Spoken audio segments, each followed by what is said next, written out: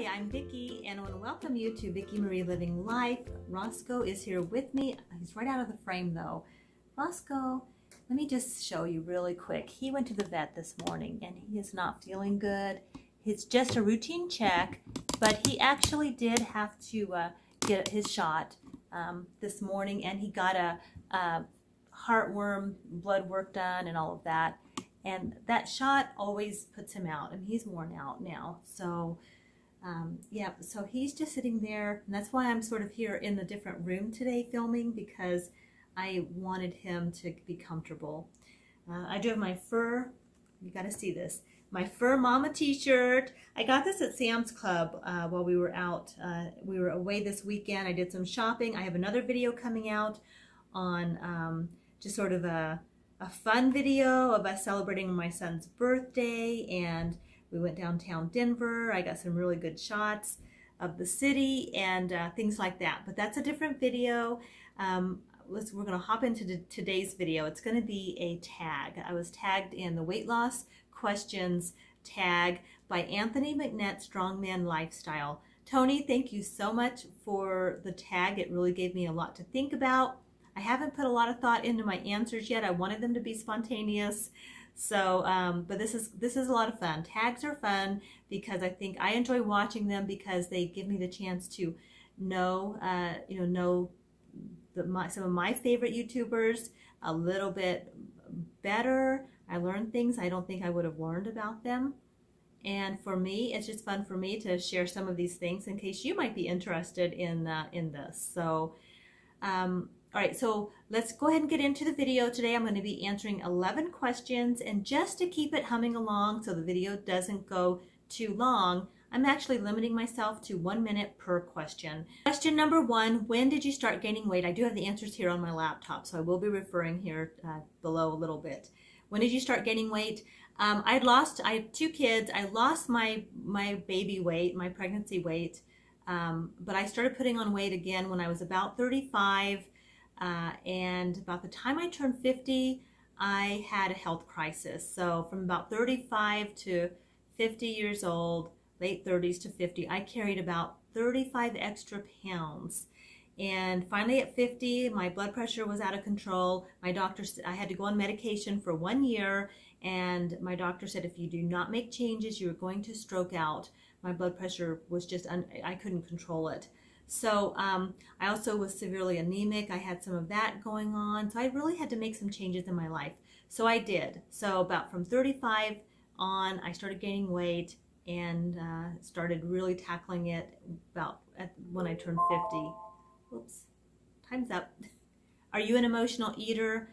Yes, I am, but not so much when I'm sad or depressed, because I have learned to substitute some of those things that I would have eaten before, like ice cream. If I want ice cream now, I mean, I love bananas dipped in like dark chocolate, things like that. So I've found some really good substitutes that have worked for me.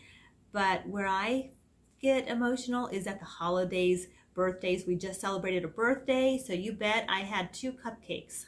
So I eat to celebrate when we're with family or we go out with friends. For me, food is a happy occasion. So yes, I'm definitely an emotional eater. Question number 3, how long have you been dieting? When I got serious about dieting, getting off my blood pressure medication, I really started cutting out the sugar and the processed flour, a lot of dairy, things like that. And I was really strict for about 1 year. So, I mean, I really cut a lot of that out. I was able to lose 30 pounds. I worked out with a trainer, all of that. She helped me. She gave me a food guide. I really adapted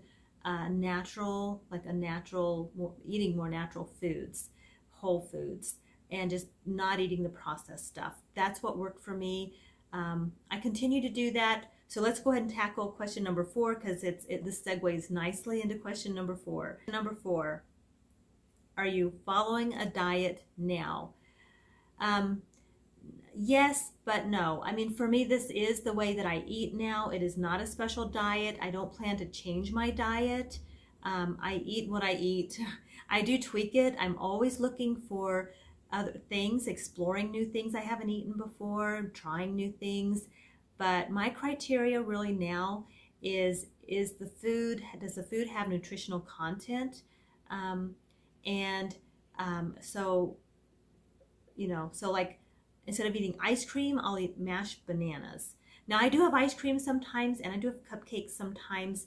So I'm not 100%. I eat pretty much what I want 20% of the time, and I try to eat according to my new way of eating to 80% of the time. Question number 5, have you had success in the past?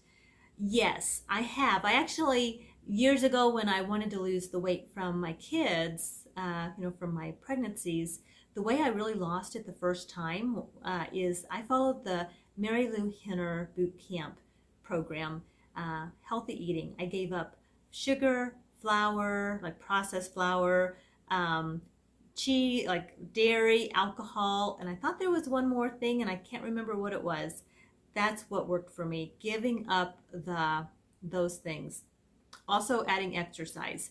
That's what's always worked. That's what worked this time for me. I lost 30 pounds, just not counting calories, not having meal replacements, just simply changing and eating a more healthy diet, just no processed stuff. Number 6, do you follow a workout plan now? Yes. I definitely follow a workout plan. I started working out at the same time I started really watching my diet. I hired a trainer is what I did. I hired a personal trainer. She happened to be a nutritional coach as well. She gave me a food plan. She gave me an exercise plan. And I followed that to a T, and I worked out with her at the gym.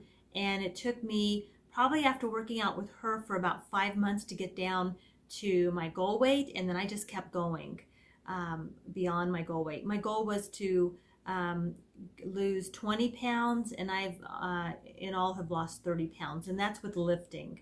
So I definitely work out. I lift weights, I do cardio, I do abs. I work out at least 3 times a week for about an hour and a half each, and sometimes 4 times a week. In the summer, sometimes maybe 5 times a week when I go biking. Question number 7, what is your favorite diet? My favorite diet is just eating natural, just getting rid of the sugar, the processed flour, eating for nutritional content.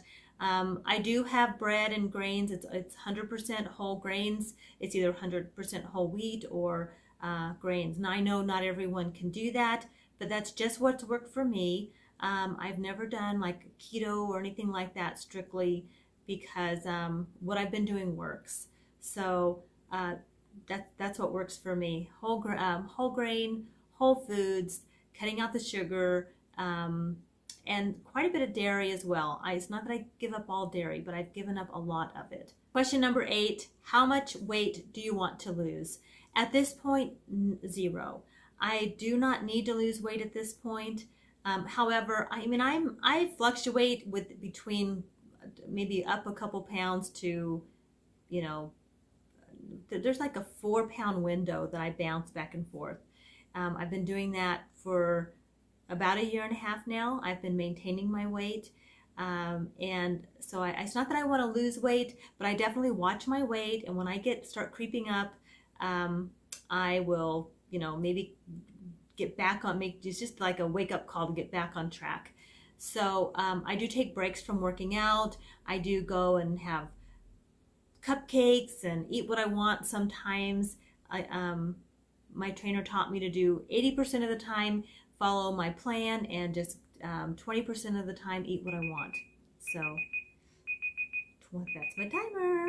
Number 9, do you feel like you are addicted to food? I feel like it's not food. It's interesting because with addiction, we don't have to have alcohol to be healthy. We don't have to eat alcohol, drink it. We don't have to eat, we don't have to take drugs. We don't have to smoke cigarettes. Those types of things, we choose to do that for whatever reason. It becomes an addiction.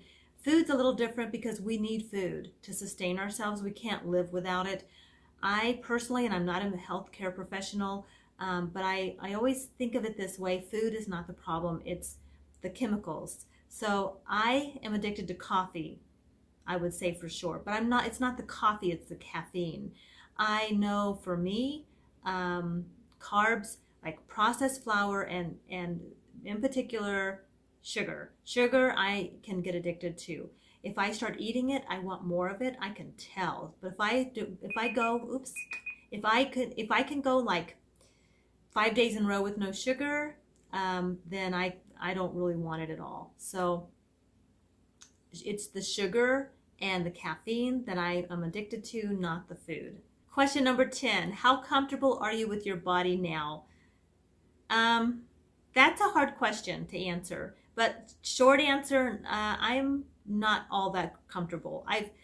What I've learned is when I was 30 pounds heavier, I was uncomfortable with my body for sure, but I got accustomed. I was used to my body at the size that it was. I lived that way for 15 years, so it was just who I was. Then when I lost the weight and I had people actually coming up to me that I hadn't seen in a while and going, oh my gosh, girl, blah, blah, blah, blah, what did you do? How did you do it? It was very uncomfortable for me to get that attention. And honestly, I didn't feel different. I still feel like the same person. I don't feel differently. So it's definitely a self-image problem that I am working on for myself, and that's something I'll continue with. So I'm the same person. I don't feel like I look different. 11, do you feel like you deprive yourself of food? No, I don't. I do not feel that way. I think years ago, I felt like when I wanted to lose weight, I had to deprive myself. I don't feel that way anymore. And this last time when I actually lost the weight and I had so much success, I did not feel like I was depriving myself.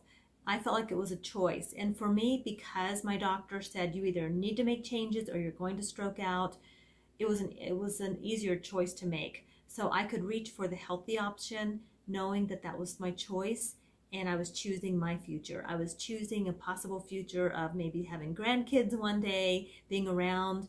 I lost my dad when I was young. I know what that's like.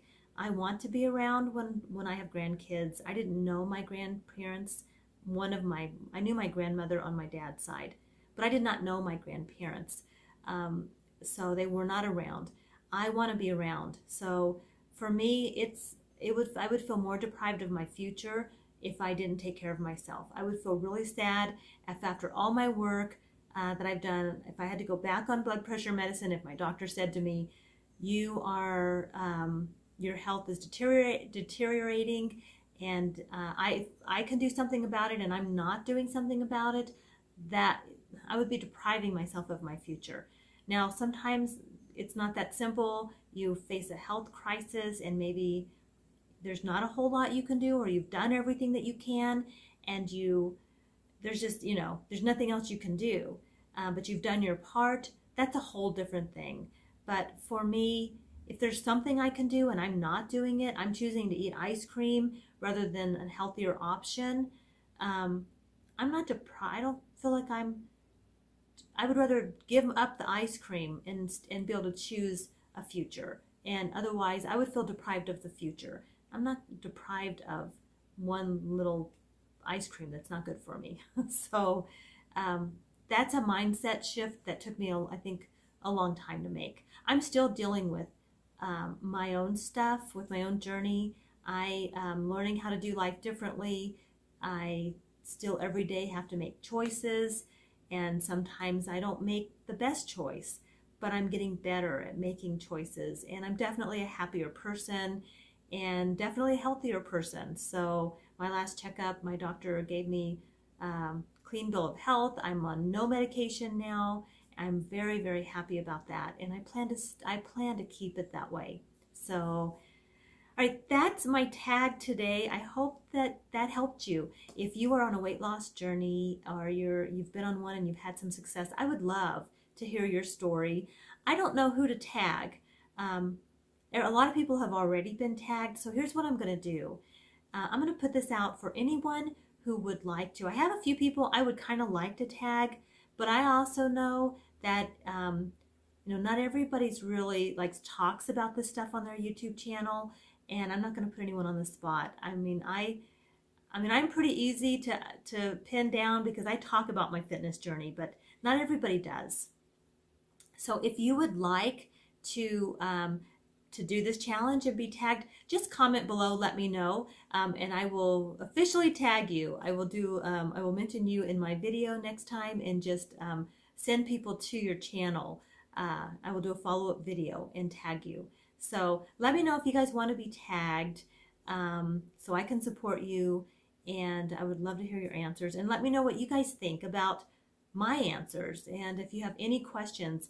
Like I said, I limited myself to a minute a question, so if you guys want me to clarify or elaborate on any of that, I would be happy to. Hopefully I was clear enough. It's kind of hard to concise it down, but otherwise this video could have been really, really long. So thank you so much for watching my video today. If you do like it, give me a thumbs up, and don't forget to subscribe before you go, and I will see you all on the next video. Bye.